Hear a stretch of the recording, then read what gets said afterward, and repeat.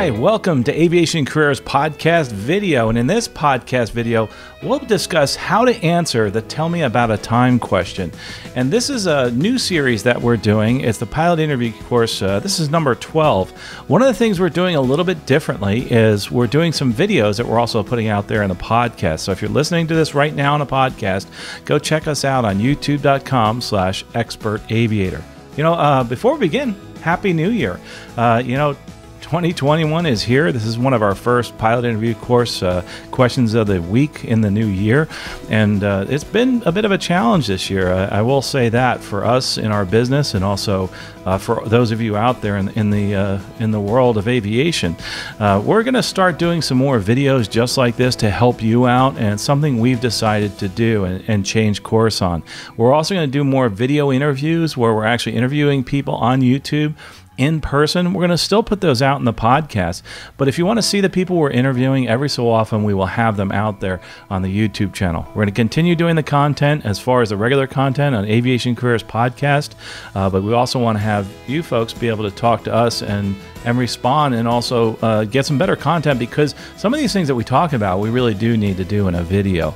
But the interviews will keep coming. We're still going to have this come out every week. I wanted to get your feedback from you to see what you like and if you like these shorter videos that we're putting out there.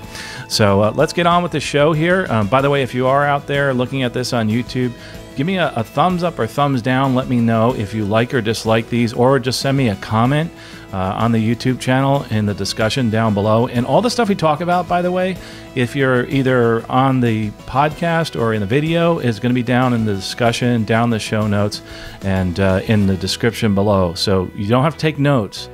Just listen to what I have to say here. Some of the legacy airlines have changed, and changed quite a bit. Most of our business as far as interviews have been focused on the legacies, the American, United, the Delta, and all those regional affiliates. Well, since they're not hiring, we've gone from, in February of last year, to 0 interview preps for that. But one thing that has changed is the increase in the positive in the cargo, in the charter, in business aviation.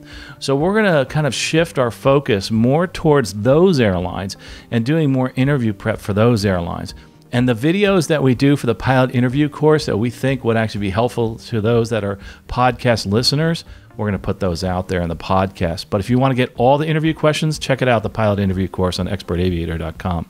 And if you need help getting ready for an interview, if you want just a little brush up, we do that through our career coaching, aviationcareerspodcast.com. Coaching, and it's really simple. It's sign up 1 hour. That's all you need to sign up for, and we'll get you ready for the interview, either for a simple interview or a complex interview. Check out your resume, your cover letter, etc. Anyway, let's get started with the pilot interview course question of the week, and this is how to answer a Tell Me About a Time question.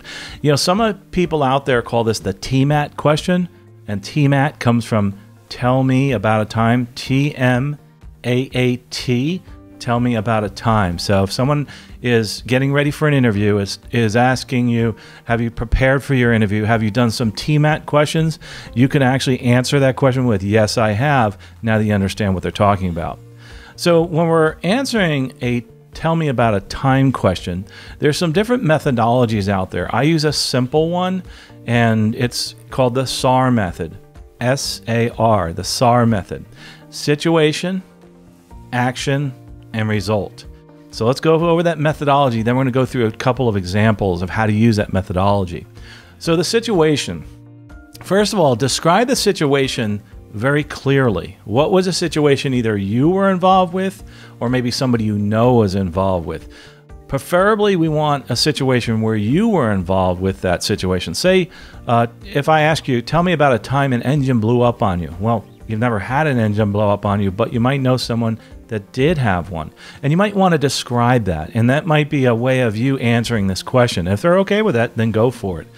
So describe that situation, exactly what happened. Don't take too long, succinct, and get to the point.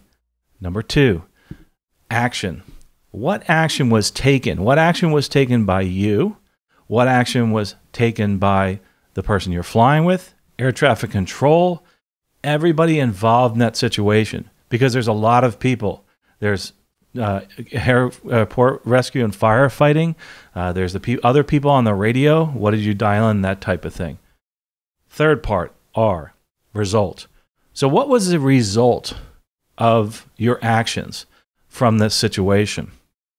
And in that result, tell them exactly what happened, okay? But don't stop there. So for instance, if you are involved in a plane accident or a plane crash, don't just stop with, well, the plane crashed and that's the end of the day.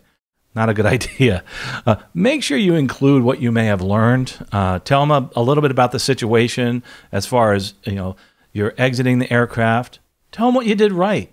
And if you did something wrong, tell them what you did wrong, and also tell them how you changed what you do based on the actions that you took and what actions you'll take in the future to actually help out with that same situation. So again, the result portion, make sure you also include anything else that's positive. Paint it in a very positive light. I wouldn't suggest, if someone says, tell me about a time that you were in a plane crash and it was your fault and you got fired, be very careful how you describe that, or you were at fault and you had a certificate action, because you really want to try to paint this in more of a positive light.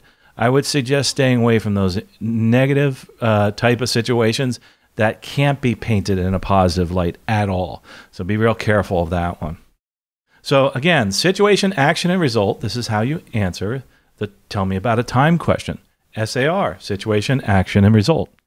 So let's talk about let's use an example, okay? Let's go through just a couple of examples. I know a lot of you folks said that these can be kind of short and it's best to have examples. So let's talk about a tell me about a time question. And I'm going to answer this myself and what you did in that situation. So here goes. I'm the interviewer and I say, tell me about a time that you had an emergency. So I'm going to describe my most recent emergency. I talked about this on another podcast, Stuck My Gavcast. I had smoke in the cockpit. So that was the emergency. Okay, so I'm going to describe that. And what had happened is we were on the downwind and I was with another flight instructor that I was introducing to the plane I owned. I was kind of showing off my airplane thinking, oh, this is cool. I'm glad this person's going to get to fly it. And then all of a sudden the person says to me, I think that's smoke. And I was like, well, yeah, I guess it is smoke. And it took a little while to register that the smoke was actually in the aircraft, okay?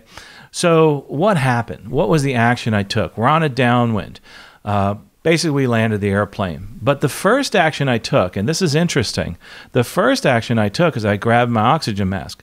Well, I'm in a Piper Cherokee, and there's no oxygen mask there. So why did that happen? What was that from? That was from my training as an airline pilot to grab that oxygen mask when I see smoke. Didn't have one. The next thing I did is look for the fire extinguisher. No fire in the cabin. So then we decided to actually land the aircraft. We're close to the runway. So the next action we took is we got on the radio and said, hey, we're 2 on board, smoke in the cockpit. We're landing, and we'll have a possible evacuation on the runway. So we continue with our emergency procedures. The smoke actually, as we pulled the power back, dissipated. We landed the aircraft. And as we landed the aircraft, we didn't have to squawk 7700 in this case because we were on with tower and in the pattern. And, as we're landing, we see the fire trucks coming out. So we landed the aircraft, no smoke. We get off the runway and the smoke starts again as I put the power forward. There's a clue. So we get off the runway, shut the engine down, evacuate the aircraft in a very, orderly manner. And then before we landed, by the way, we opened the latch on the door. So there's an example of something that we did right. So we opened the latch on the door so we could jump out real quick. Turned everything off, and then did our, because we weren't on fire, we didn't see any smoke now, we slowly went around the aircraft. And lo and behold, we saw something dripping from the nose of the aircraft. What was that? That was oil. So that's what was causing the smoke. So here I've just described my situation. And I described what that was. So there ends my description of the situation. So let's go back. We talked about the action that we took. We decided to land. And we can analyze this in many different ways. And we got off the runway and we shut the engine down and we realized that it was oil leaking. What was the result? This is interesting. So now this is where we come up with the answer, our result, our situation, action, result, and how things can actually change you know, in your situation, when you go back and reflect on it, I mean, this could be something that, you know, you actually might find out is something you could have done differently as you reflect on it. So get your answer, you know, ready before this. So anyway, going to my situation, the result that I had is, you know, I realized that during the walk around and during the pre-flight, I noticed that the oil return line, one of the connections was loose and it came loose. So what do I do differently? I actually touch each of those oil return lines. And of course, in the Cherokee, I was able to open up the cowling and look at those things. So the result is I look at those things more closely, but I also am cognizant of the fact that I need to look at everything else too, and not forget about the other things, and just concentrate on the one thing that got me that one time. Luckily, there was no injuries. We were able to fly the airplane the next day. As a matter of fact, just had to clean up the engine, and we became a bit of an air show because of all the smoke billowing out of the aircraft. Interesting in this situation, situation, action, result. The result is I might do my pre-flight a little bit differently, so that is part of the result. The other thing too is there could be a follow-up question, by the way, in the situation, action, result. So let's give it an example of that. So I'm the interviewer now. You know, I noticed you said that you landed the aircraft. So who landed the aircraft? I said, well, I did. Well, you were the person who was the pilot in command, and you had a person next to you also. You said a flight instructor. You know, in general, do you think it's better to have the captain be the pilot monitoring or the pilot flying? You know, what do you feel? So that's a follow-up question that can happen in a tell me about a time.